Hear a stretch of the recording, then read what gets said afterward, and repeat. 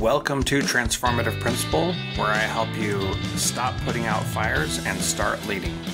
I'm your host, Jethro Jones. You can follow me on Twitter at Jethro Jones.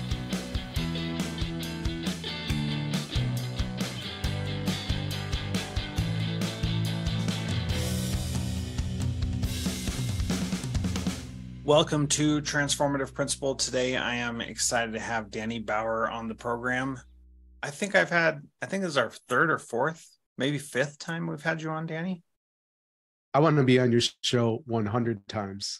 100 or more. Times. Yeah, before I die. All right. Well, let's talk more about that. Maybe we can make it happen. If you don't know Danny, then that is a big problem.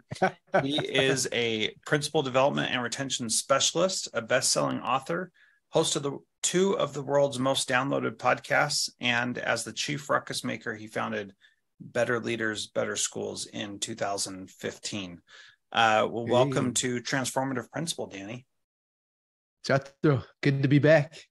Yeah, it's good to have you. I try to have you on every time you release a book, and you're releasing another book, and you're going to be releasing even more books over the coming time. So tell me a little bit about your idea about releasing multiple books over the next couple of years. Well, I always wanted to experiment, right? And I think that's important for school leaders to adopt a curious and experimental sort of framework and worldview, because to me, when you experiment, the result, it doesn't feel like the stakes are as high. You could still innovate, but if you're telling yourself, well, it's an experiment, if it works, then I'm going to keep, trying to fan the flame, so to speak. And if it doesn't work, whatever that means, it's certainly not failure. I don't believe in that, because you always learn from mistakes and challenges and obstacles and whatever. So I want to run an experiment that's very aligned, right, to the brand and making a ruckus and challenging the status quo and all this kind of stuff.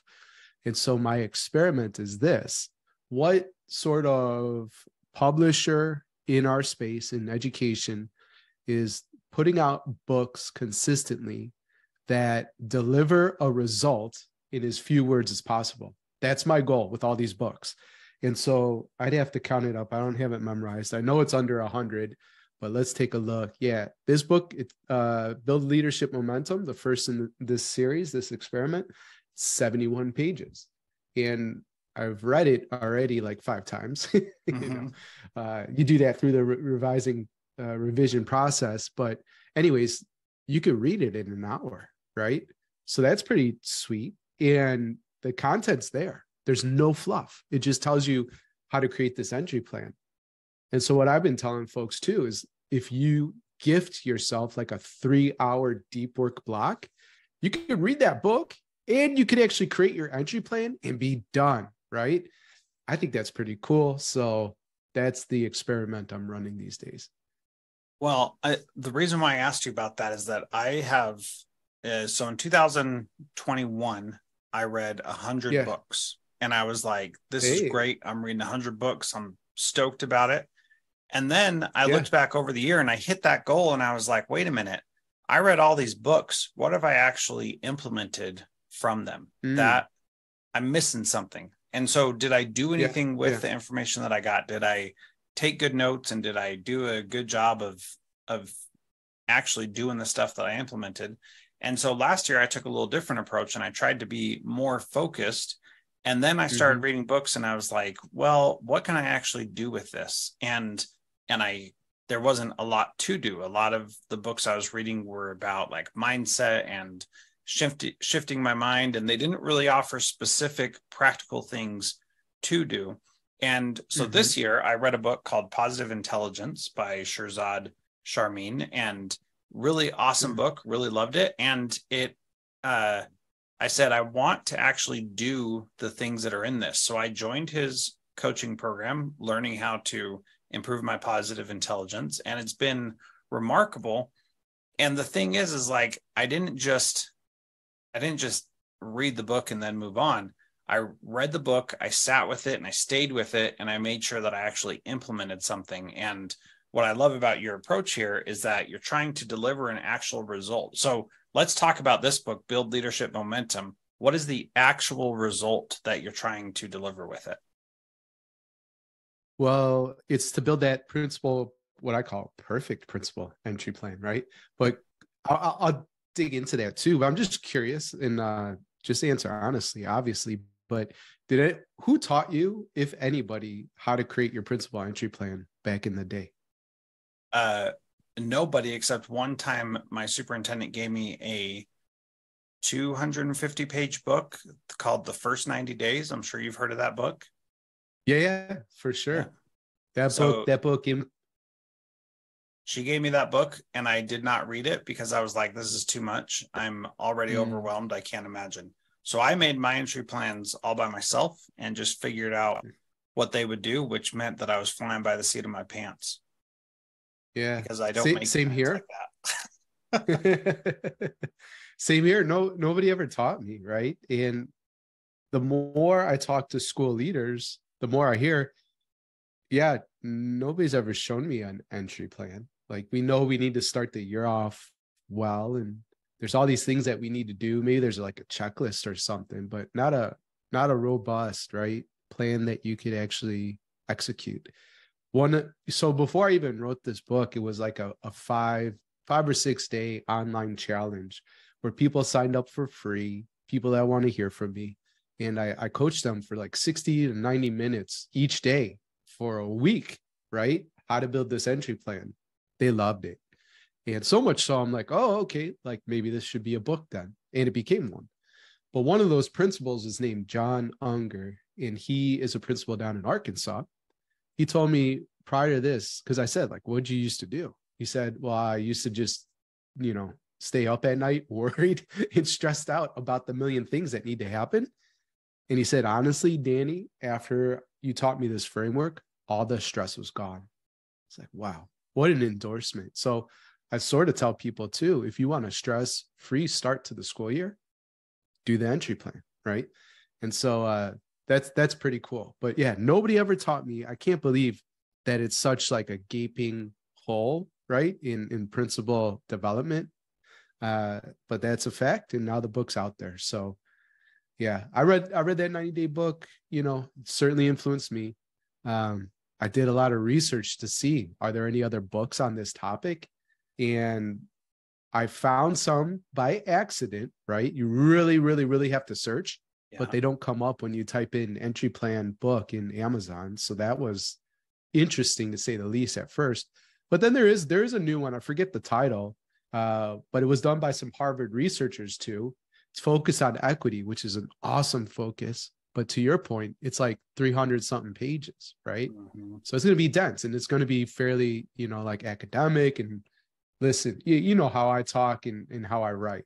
It's easy to digest, right? The ideas are big, but I break it down in a simple way, again, because you and me, we're in the results business.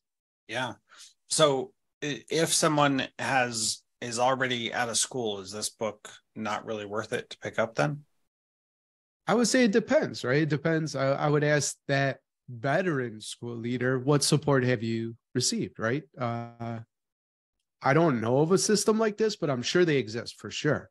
But if there's systems where there's some really intentional coaching and mentorship around entry plans, if entry plans that really are rocking in the system are shared freely across all the campuses to say, like, this is the way, right? Like the Mandalorian, and then use this as a model, then you probably don't need the book. But what I suspect is most school leaders, never received that coaching or mentorship or template. And so for sure, if you just got your first principal position, get the book. You need to. For $15, it might be the best $15 you ever spent.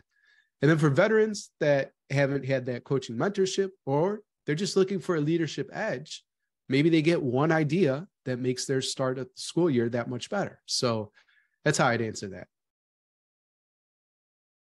So one of the things I want to talk about is chapter 2 talks about communicating how much you care. And this is, you have a series of questions in there that I want to just go over, and I'm going to read them here for you. This is basically the inner monologue of questions that we ask. And what you say in there is, When we try to deliver this information during a staff or department meetings, we tend to get sidetracked by another challenge of focus on ourselves. We're all human and we're all highly sensitive to the way we're being perceived by the people around us. Are they listening? Am I being funny enough? Do I have spinach in my teeth? So-and-so didn't say hi to me. Why hasn't who shown up yet? Is she ignoring me? This inner monologue distracts us from focusing on the people in front of us. And then you go on and talk about the people don't care how much you know until they know how much you care. And that is a cliche, but it is true, that people do need to know that you care. So how do you get out of your own head as a principal, especially in the beginning, when everybody is literally judging you on what you do in your first staff meeting, first time with them, all that kind of stuff? How do you counsel people to get out of their own head with that? Because everybody has those doubts. Everybody has that imposter syndrome. What's your advice there? There's a number of ways we could take it. Like prior to it, you can visualize it going really, really well, and sort of practice, and practice makes perfect type of thing. So that's one way potentially.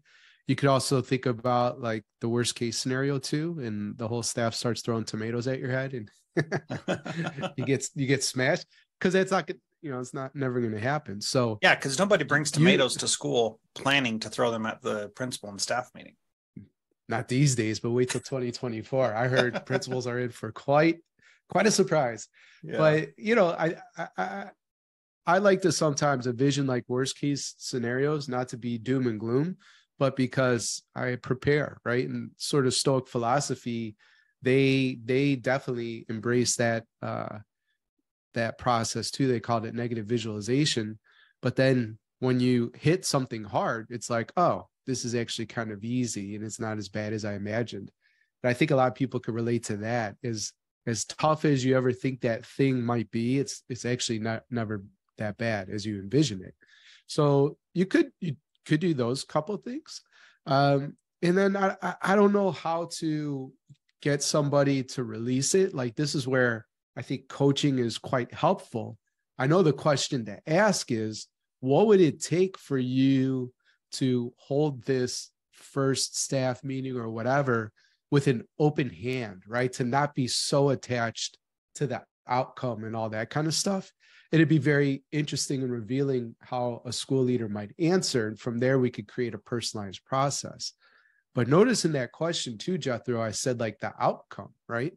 And so I would also encourage a school leader to not obsess so much about outcomes, because those are never in your control, but the inputs, right? So all those things to lead up to the staff meeting before the people are judging you, whatever's in your control, are you giving your personal best? And if you are, then you got to let the cards fall as they may. You and I both have had some challenging experiences within systems, and that just happens no matter how much you prepare, how positive you are, and how much of an impact you want to have.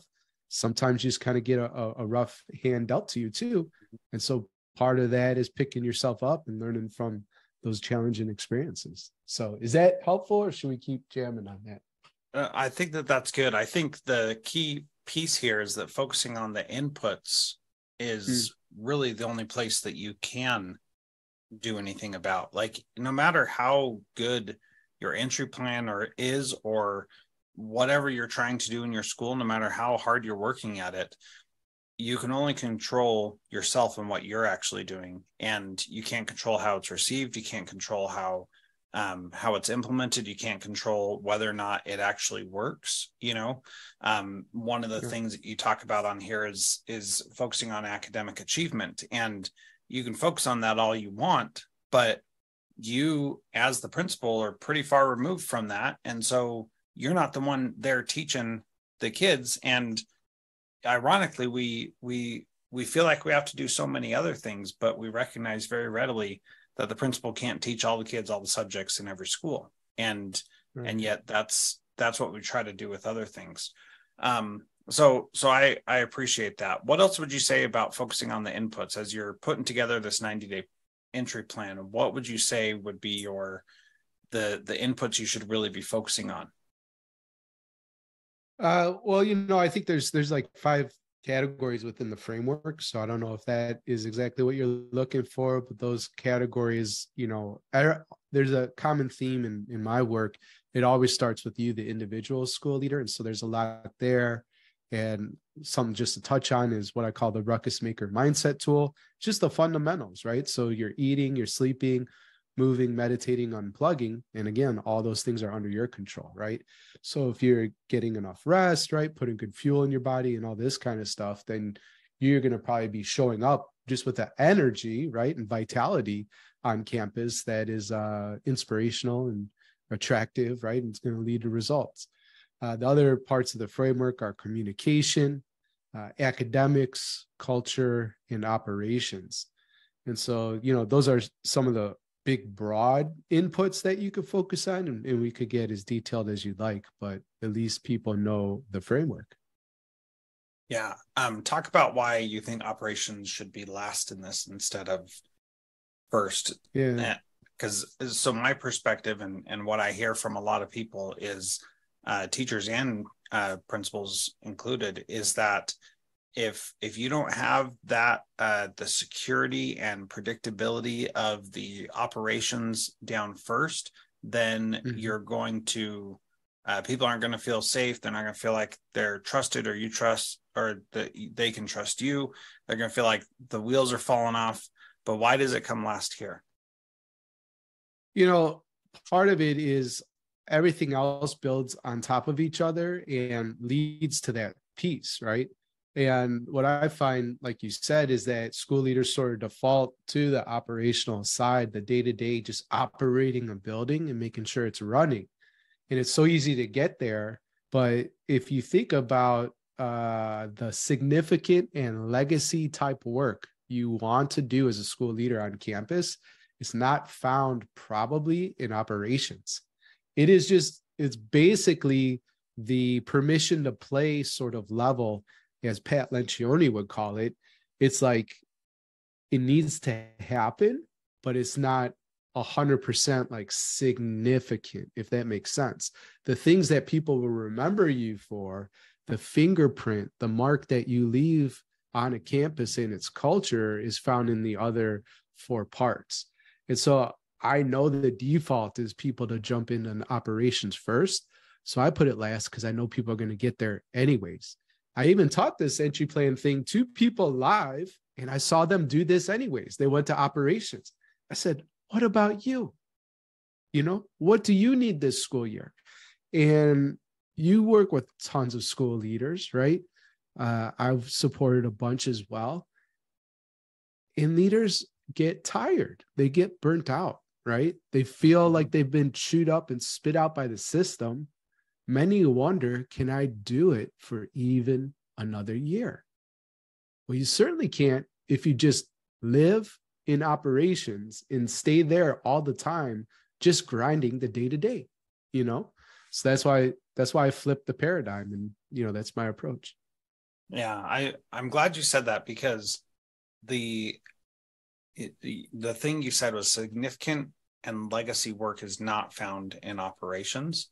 And even if we are not quote unquote egotistical, we still want to leave a mark and want the work that we do to be left behind. Yes. And even if we do something that is amazing in operations that could leave a mark, if those other 4 things aren't in place, as soon as we leave, that thing is going to leave as well, and nobody's going to stick with it. 100%. Yeah. And also 100% of leaders that I know got into, the principalship, assistant principalship, because they wanted to have a bigger impact, right? So if you want to have that impact, you got to play in those other 4 parts of the framework and get to operations. So you get there for sure. I'm not saying ignore it. I'm just saying it's the last thing you focus on. Yeah. I think the other thing, this goes back to the desire for control, that people focus on operations because they think that's something that they can control better. What's your response to that? Maybe. I mean, I think you can certainly create strong systems, right? You could create processes on a campus, that kind of thing that could be taught to anybody on the street coming in, like saying, this is the way we do it here at Transformative Principal, for example. But, you know, the outcomes, again, are very difficult to control. So, yeah, that's flip the paradigm, slow things down, put yourself first. Like, you're worth the investment. If you're in it for the long haul, right? If you're playing a longer game, this is the approach of sustainability. If you don't want burnout, right, and you want an abundance of energy, you know, this is the way to prepare. And to be clear, right, I said you could read the book in an hour, gift yourself 3 hours of deep work time. So now you have 2 to create your entry plan, at least a draft. Operations is a part of that within the 2 hours. So it's not like you don't get to it until November. No, you get to it before school. You get to it on day 1, first week, and all that kind of stuff. It's just in your thinking, right? The layers of the onion, so to speak. It's you, communication, academics, culture, operations. You get to it. It's just the last part. Yeah. I like that approach. Also talk about how you broke it up into things before school starts, first day of school, first day of staff, first day of school, first month. Like, what are you thinking around that? For sure. And that's where that book you mentioned, the first 90 days, influenced me the most, right? So the way the book, I guess, is set up in the process is a similar model where you have before the school year starts, and I call that setting the stage. Then you have the first day of school, and you really want to focus on that first full day, because that is an incredible opportunity that you never will get back. And you really just want to have a, obviously, strong start to the school year and an awesome first day. Week 1 to me is all about focusing on relationships. I don't know about you, I'm sure you did, but told your staff, hey, you don't have to get to the assessments and evaluation and curriculum. You know, take a week, at least a week minimum, to build relationships.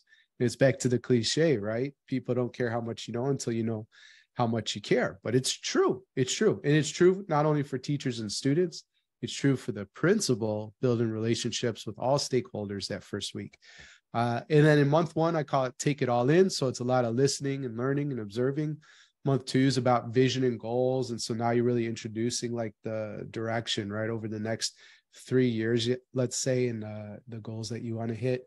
And then month 3 is really about progress and planning. So you're reviewing what you've been able to accomplish, you know, within the first 90 days, and then make adjustments where needed to do it again, do it all over again. Yeah. So what are the challenges that people face when they're going through the book of actually getting the entry plan done and making it something meaningful? Well, so there's a filled out template which focuses and aligns to things that we teach within the book. So for example, you know, the filled out template might say, hey, fill out your ruckus maker mindset tool to make a plan over the next 90 days. And in month 3, you know, you might be reviewing that tool to see how you're doing and what adjustments will be made. So one of the challenges is, you know, it's connected to the content, but it's not that it would be impossible to create a universal, like, here's your 90 days, right? Mm-hmm. Like for your campus, each campus is different in the needs and, you know, the students that are served and whatever. And so there's some big buckets, right? And suggestions, invitations to consider what to include in your plan, but it's not going to do the work for you. So if you're not willing to roll up your sleeves, also don't buy the book. Like, you're not going to get the results if you're not going to do the work. I love to say ideas are great, but not the greatest. And that's because action is the best, right? You need to implement the ideas. And that's why the book's so short, to deliver that result.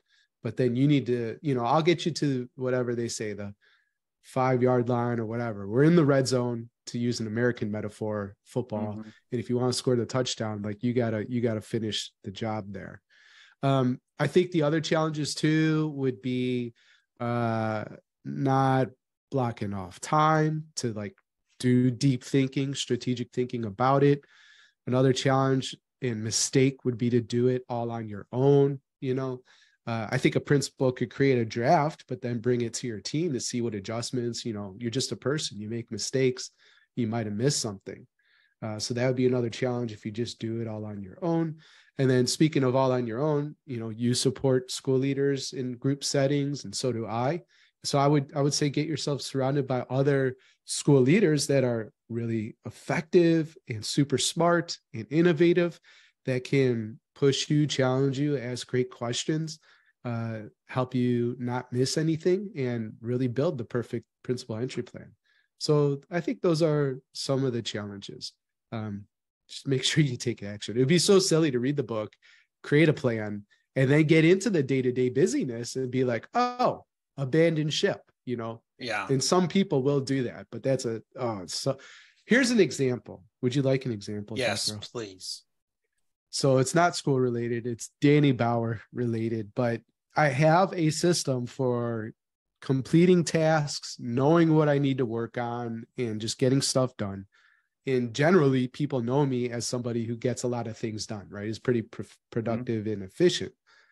And then I don't know why. Maybe it's because just like desiring more analog solutions or something, I started like creating to-dos on paper and sticky notes versus, how I manage stuff online. And all of a sudden, I kind of had 3 systems going at once, and I abandoned what always worked for me. And I felt so stressed out. I felt like I was drowning, felt like a loser because I wasn't getting stuff done like I usually do. And once I said, oh, I've created these new systems, how silly, and went back to the old way that I always did it and was successful for me, everything's normal now again. Yeah. So I would say, right, like it's really easy. Ooh, let me read this, let me read that, blah, blah, blah, blah, blah. And then you're like, you fracture your focus, you're pulled in a million different directions. So if you do the work to read and create the entry plan, then implement it and ignore the rest of the noise, if that makes sense. Yeah. How do you suggest people ignore the noise? Because the noise is very loud, and it often involves teachers, parents, students, supervisors, superintendents, school boards saying, this is what you should be doing. How do you turn all that off when all those stakeholders do matter and we want to help them find success? Yeah. Well, I would say involve those stakeholders earlier in the process so that they have voice on the plan, and just let people know once the train is out of the station, so to speak, right? There's no slowing it down. And this is the plan we're going to execute, and have some strong boundaries around there. You could, saying no could be hard for principals. So you might say something like, oh my gosh, super important stakeholder, I would love to include that in the entry plan. But as you know, you were invited and participated in creating our 90-day entry plan. We're going to execute that with fidelity, like nobody's ever executed an entry plan before. What I can promise you is that even though it's a no for the first 90 days, I think this is a great idea that we could look to incorporate in the next 90 days. And, to me, that is like the punchline of the book, the fact that you do an entry plan. So we have all the school leaders, very few coached, mentored, have a template to create the entry plan. Even fewer have had that and have an entry plan. And even fewer have that entry plan, execute it, and then do it again. You could do it 4 times throughout the year. And that's the best part. Like, it never stops. You now have the framework for sustainable school success. So maybe that should be another book. There you go. Well, all right. Can I be super silly? You could edit this out if you don't like it. Anyways, so I'd have to look up the title, but I verified this is true. So the title is generally like what men know about what women want when it comes to, intercourse and sex and this kind of stuff, right? Mm-hmm. So people open up the book, it's blank. Yes. It's totally blank. And so I'm just laughing because maybe sustainable school success is step 1, buy, build leadership momentum. Step 2, do that process 4 times in the year, right? Like, and it could just be 1 page. So feel free to cut that if it's not good for the show. It's all good. I have heard of that book, and yes, it's funny, but it's also like it the profound truth there is that it requires a blank slate and recognizing that you don't know anything to then start to create and understand something. And there are parallels there as well. But the thing is like you've gone to school. Like, here's what I hear all the time from principals. My master's program didn't prepare me for this. And that's what I hear all the time. And the reality is that there's very little that you can learn in your classes to say this is what you actually do. What I love about your book is that it actually says, here's a way to do it, and bring in all these stakeholders and say, this is what we're doing. What do you think? Is this going to work? And do you think this is the right direction? Now, when you're aligned with your superintendent, amazing things can happen because they know where you're going and what you're trying to do. Then if you're aligned with your teachers, then that just impacts and expounds. And I've seen principals go into schools and not get anything done because the principal was over here and everybody else was over in these other areas, and they could not get in an agreement. But when everybody's aligned and knows what you're doing, then amazing things can happen. And it just takes a little bit of communication. And that's really what it comes down to. And then once you communicate, even if you're not aligned, you at least know that before the school year starts. And maybe you can, decide maybe this isn't the right district. Maybe I shouldn't be a principal here because they want us to focus 100% on this. And I can't wrap my head around how this over here is not a better solution. So I think those are important. So where do we get the book, and what do we get what bonuses do we get? Because I know you're all about doing some great stuff for people who buy your books. I try to do that, set self apart a little bit and that kind of thing. But you could get the book if you just go to buildleadershipmomentum.com, and that will redirect you to the Better Leaders, Better Schools website, where you can purchase, you could choose. You could do, 1 copy, 5 copies, or 25. Or if you're a system and you want to order more than 25, I'll give you a deal so shockingly good, it will blow the socks right off your feet. Okay. What? Yes. Yeah. Why not? I don't know what that is, but I'll give you an incredible deal. All right. So if you buy 1 copy and you live in the States or Canada, I will autograph that book, drop it in the mail, snail mail, and it will show up. By the way, if you don't want the print book or you live outside US and Canada, you can get the ebook and the audiobook, no problem, and that'll get automatically delivered to you. For 1 copy, another bonus is how to end the year like a pro training, right? So here we are, we're recording at least May 15th. And so definitely people are winding down the school year. Great time to think about that and think about the start to next year. And so there's a video training there. You get the fillable and blank PDF that's talked about within the book. And you get something which I'm pretty excited about.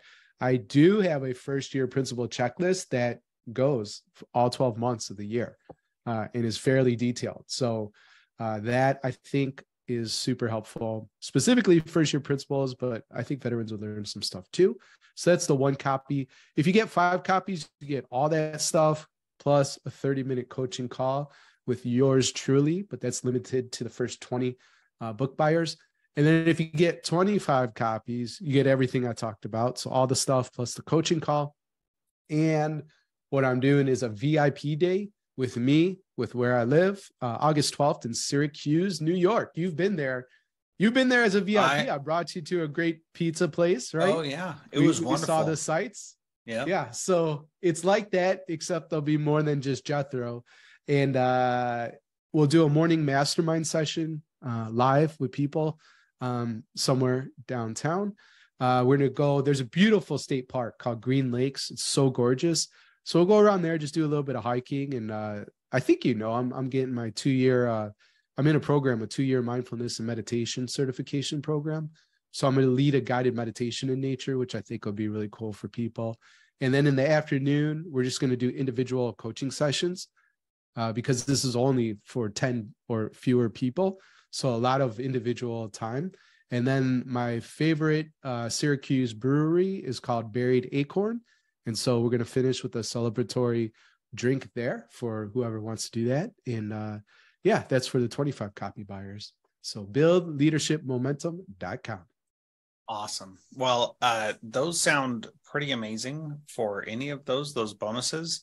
And buying 25 copies is only $375. So that's... Yeah. I mean, if you were going to do a VIP day with me in person, like that would be thousands of dollars, right? Yeah. I mean, even if we just coach one session virtually, that's like, well, just, it's a great deal. Let's just say that. That is a great deal. Point. Who cares?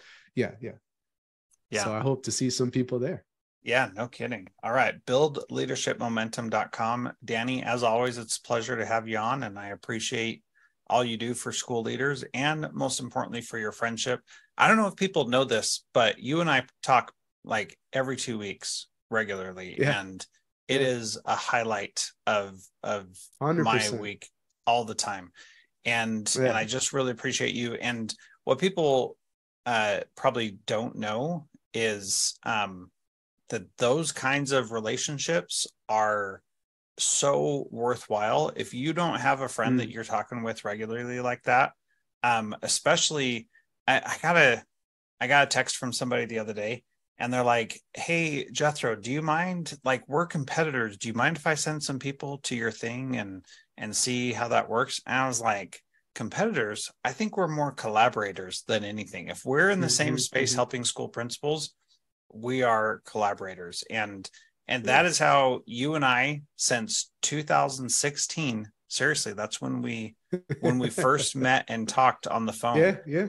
And we both were like, kind of like shy and like, do I tell everything to this guy? And now we're like sending stuff to each other regularly to help ourselves improve. So I just think that's turned into a beautiful thing over these last 6-7 years, and I'm grateful for that. For that friendship. So thank you. Yeah. No, of course, man. I feel the same way. The only thing you don't have access to is my bank account and social security number at this point. I know you have a plan, so maybe one day you'll get those. We'll see. We will see. All right, man. Thanks so much for being here. I appreciate it. A pleasure. Thanks for having me.